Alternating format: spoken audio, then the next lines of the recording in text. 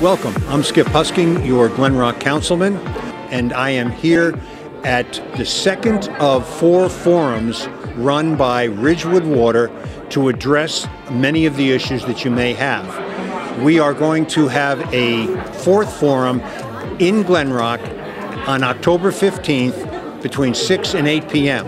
The interesting thing about these forums are they are not professional presentations. As you can see, there are different tables and there are 10 to 20 Ridgewood Water professionals who are here and answer any questions that you may have or concerns you have about the supply of water to your home. Before we continue, I just want to clear up one big misperception that people have. If you've read about in the paper and, well, mainly in the paper, the lawsuit that is going on, it is not against Ridgewood Water.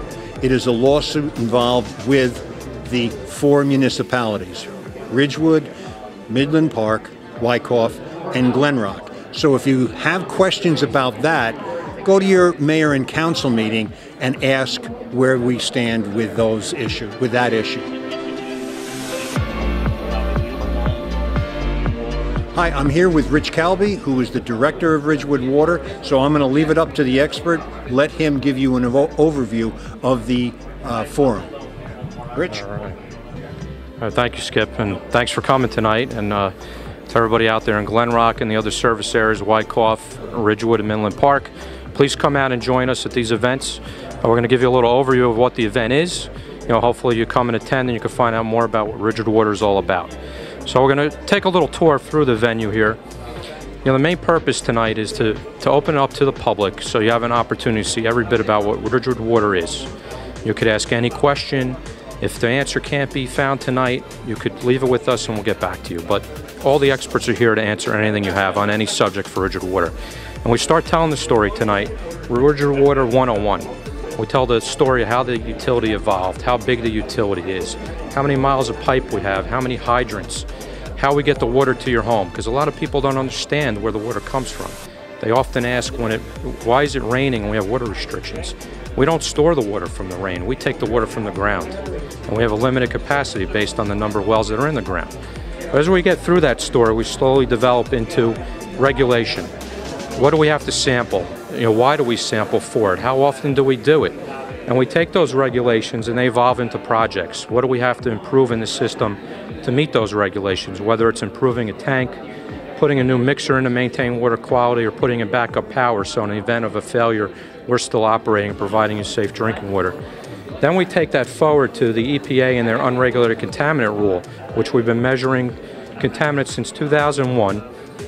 Every period, the EPA puts out a series of contaminants that they nationwide want to look for the sources of these contaminants and compare whether or not they should be regulated. Out of the most recent term of unregulated contaminant rule, they developed the contaminant called PFAS, a more prevalent contaminant that's in our area and in a lot of stuff. It's in a lot of water sources and we're finding it here in Ridgewood Water. So we start to tell you the story of PFAS, how it's evolved in its chemistry, and then take you into how we're treating for that and protecting the customers of Ridgewood Water. Not to get in the real nitty-gritty of the chemistry, but you have to understand that these chains are very tight and hard to break down. But there is a way to get them out of the water. No different than your filtering at home that might have activated carbonate, such as a Brita or any type of tabletop filter or ones you have for your refrigerator.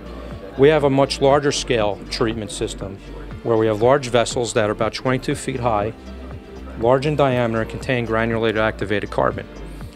The carbon in these units has a large surface area. It's the size of a football field or more. So what happens is the PFAS contaminant comes in the water stream into those vessels, comes in contact with the carbon, and is absorbed. So the effluent water that comes out of there treated has no PFAS chemical in it.